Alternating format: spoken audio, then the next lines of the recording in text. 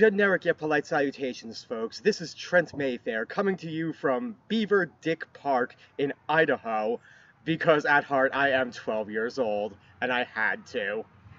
So, I went to Legends of Gerrar this past weekend, and before I get into what I saw and learned from the event, I would like to talk a little bit about what I saw between Rexburg and Legends of Gerrar. And the first thing that I have to talk about is I went to Evermore Park.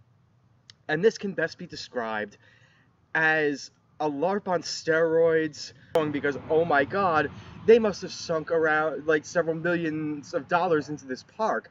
The architecture is not to be believed. The acting and makeup are beyond stunning. And if I had millions of dollars to spend on LARP, it is totally what I would do. If you're ever in the Salt Lake City area, do yourself a favor, take the time, take the trip down south of the city in order to actually see it. If you're within like 6 to 8 hours worth of driving time, it's well worth it to take a trip. So, in addition to this, I made a little side quest over to southern Utah so that I could indulge in a bit of personal nostalgia, not just for myself, but for some other people as well. And here's a little video about that one.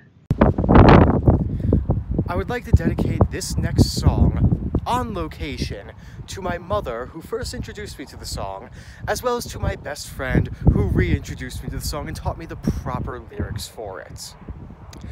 One evening as the sun went down and the jungle fire was burning, up the track come a hobo packing, and he says, "Boys, I'm not turning, I'm headed for a land that's clear and bright beside the crystal fountain. So come with me and we'll go see the Big Rock Candy Mountains. In the Big Rock Candy Mountains, there's a land that's fair and bright, where the handouts grow on bushes and you can sleep out every night, where the boxcars all are empty and the sun shines every day on the birds and the bees and the cigarette trees and the rock ground springs where the wangdoodle sings in the Big Rock Candy Mountains. In the Big Rock Candy Mountains, the cops have wooden legs, the bulldogs all have rubber teeth, and the hens lay soft-boiled eggs. The farmers' trees are full of fruit, and the barns are full of hay. Oh, I'm bound to go where there ain't no snow, where the wind don't blow and the rain don't fall, in the Big Rock Candy Mountains. In the Big Rock Candy Mountains, you never change your socks, and little streams of alcohol come a-trickling down the rocks. The brakemen have to tip their hats, and the railroad bulls are blind. There's a lake of stew and a whiskey too. You can paddle all around them in a big canoe in the Big Rock Candy Mountains. In the Big Rock Candy Mountains, the jails are made of tin, and you can walk right out again as soon as you are in. There ain't no short-handled shovels, no axes, saws, or picks. I'm bound to stay where you sleep all day, where they hung the jerk who invented work in the Big Rock Candy Mountains. I'll see you all this coming fall in the Big Rock Candy Mountains. Top that, creepy, on location. So, after that little side quest, I headed up towards Yellowstone because I thought, hey, how cool would it be to camp in Yellowstone and shoot the Rexburg video from there? And I was fully ready to camp. Apparently so were a lot of other people, because basically every single campsite was full.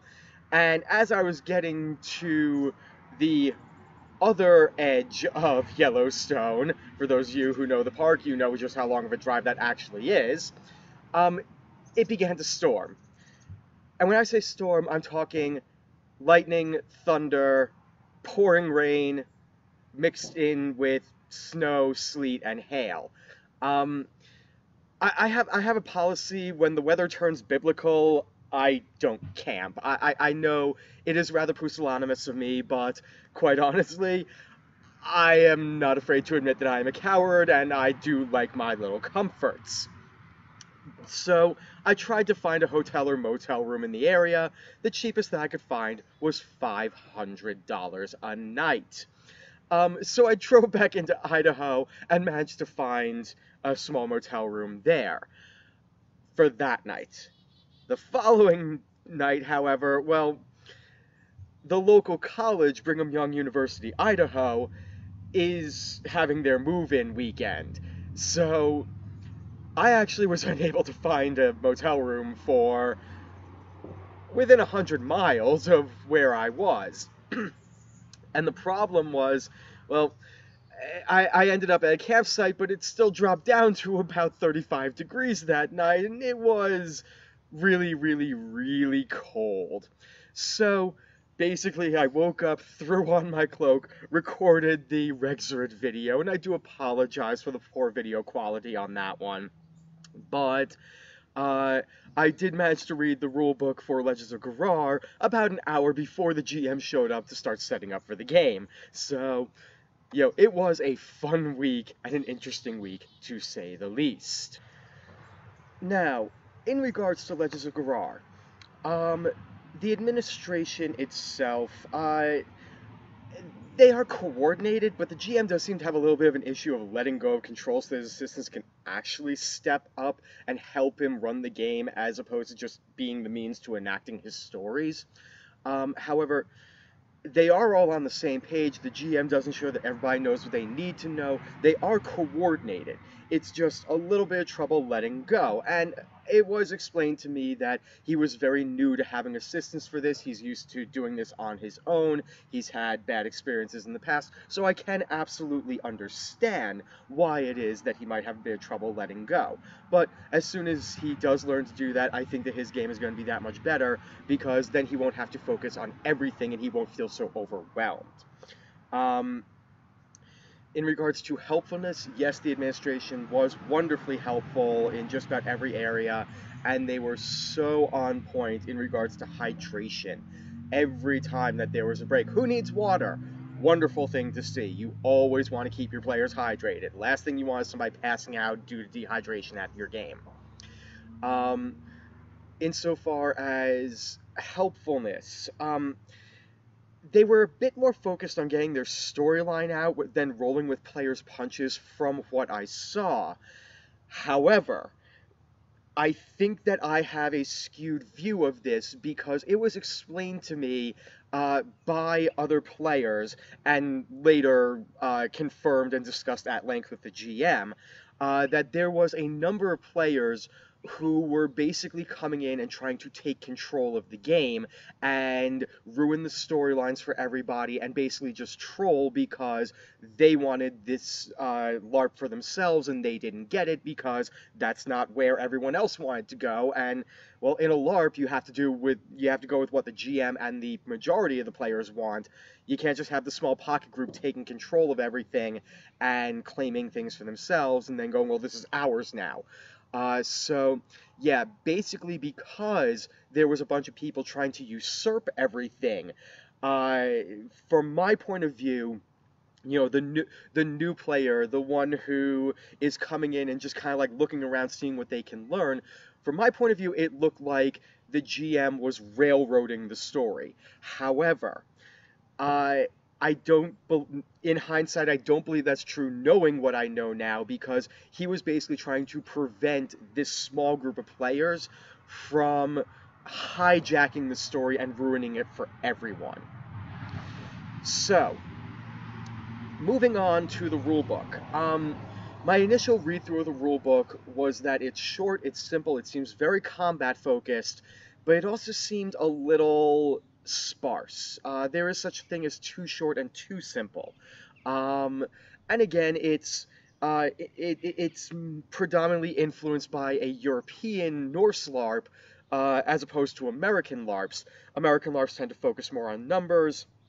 European LARPs tend to focus more on simplicity of rules and people actually being able to do things for themselves as opposed to having a mechanic for it.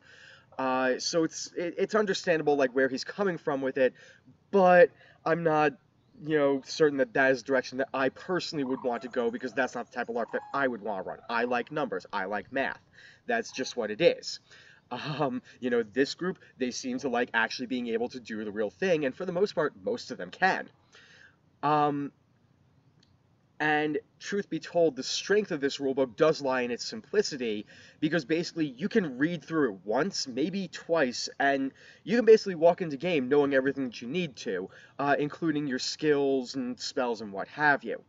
But that does also bring me to the aspect of diversity of characters, which is the fact that every class in this game only gets one skill. And that gets a little bit boring, because now it's not just, hey, I only have this one thing that I do, I'm just going to keep doing that. It's also an aspect of, while I'm doing that, this other person who's the same class as me is also doing that. So it becomes very cookie cutter, with the exception of the individual role play of the actual player. So, you know, and I'm all for LARPs based in realism. But when every character class feels the same, the class system becomes boring in my opinion, and the game feels somewhat stagnant. There's no real growth for the characters. I know this. Now what? We'll go and use it. Okay. Well, can I use it this way? No, that's against the rules. Okay, so I can only use it this way. It stagnates a character's power growth, as it were. Because the point of these sorts of games, it's not just to follow the storyline, it's also to feel your character growing as an individual. And that's not just from a roleplay side, that's also a skill side. As you grow, you learn more skills. I don't believe I saw mechanics for cross-classing in this game, but you can switch classes, so at least you are not stuck in what you are. You know, but again, it's... the idea of everything in balance is different from everyone being equal. And when everyone is equal, what's the cost of that? That is something that we always have to keep in mind when we are designing games. All that being said, the GM did also inform me that he was going to be putting the game through another rules change in a couple of weeks. So this might all be a moot point at that, but I still did learn things from it. Now, in regards to the immersion level, the immersion was a bit light, admittedly, but there was also a long break overnight, so people weren't expected to be in character in the early morning hours. People didn't seem to mind slipping in and out of character, but I also got the impression that most players really did have that decent handle on, you know, in character versus out of character and managing the bleed over, and again, most of them. Many of these are young and new LARPers, and so don't always know what they're doing, but again, they do seem to pick up fairly quickly. And by and large, I did find most people to be immersed when they were actually out in the field and on the quests and doing all of the like major combats and collecting the items and doing the rituals and stuff like that. Like at those points, they were totally immersed in the world, and it was wonderful to see. Now, insofar as my overall experience, what I learned from observing the game is that paths are great for getting to places, fields, woods, and brush are for hunting and fighting, unless you're afraid of ticks, which I very much am. I'm from the East Coast. We even just got a new type of tick there. You can look it up online. They are horrifying.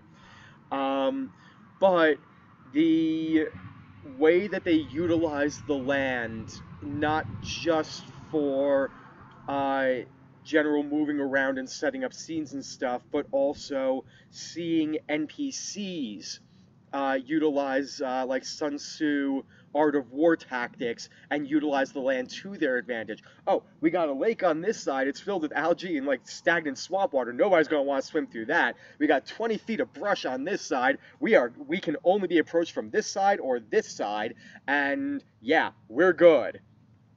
It was really interesting to see that and see how the players tried to have to overcome that. What I learned from the players is that patience, understanding, and compassion are all required, no matter how much individuals might push you without knowing it. That being said, know your limits, know the lines that you will not let people cross, and stick to those lines. And when somebody crosses them, punish them. Do not be afraid to actually call somebody out and punish them if needed. And that's basically also what I learned from the GMs, is that it's possible to be too kind and compassionate. If actions are not taken to curtail certain undesirable behaviors, it will ruin your game for everybody. Again, those trolls. I feel that while they were very compassionate and understanding and kind, and they showed a great deal of patience with these trolls who came in to basically try and usurp the game, this was not an isolated incident, and I witnessed twice within 30 minutes as one of these trolls bashed an NPC in the face and drew a cut on their nose, and then, like, we took him aside, we explained to him how to safely use a shield in this kind of a game and everything like that, and 30 minutes later, he literally shield bashes somebody right in the nose with the rim, and, like, oh, he almost broke their nose. It was gushing blood. It was, like, at that point, I feel that any GM or marshal or what have you needs to have the authority to stop the game, take that person aside, and say, you are no longer allowed to do combat. You may not participate in that aspect of this game anymore, and if you continue this behavior, we will ban you from the game. And again, the individual is going to be punished. I spoke at length with the GM and the administration and everything about it after the game, and I gave them my perspective on it. I told them what I had witnessed, and, they explained this is a pattern of behavior. And that's what I mean when I say being too kind and compassionate. If that's a pattern and that's happening all the time, just get rid of them. It's that simple. And, well, it's never that simple, but I hope that you all understand where I'm coming from when I say that you can't always pander to everyone at your game. The job of the GM is to say no to the players. The job of the GM staff is to say no to the GM. So, I hope that you all enjoyed that. I certainly did enjoy my experience at Legends of Gerrar. I had an absolute blast. It's wonderful people. I had a fun time. I do hope that you all join me in 2 weeks down in San Diego at Twin Mask. Unfortunately, I was planning on going to Dying Light this coming weekend, but I have heard some rather disturbing things about them, and I've been unable to find another LARP in that area of the country that runs on that particular weekend, so I will be skipping Dying Light, and I will see you in 2 weeks at Twin Mask. Until then.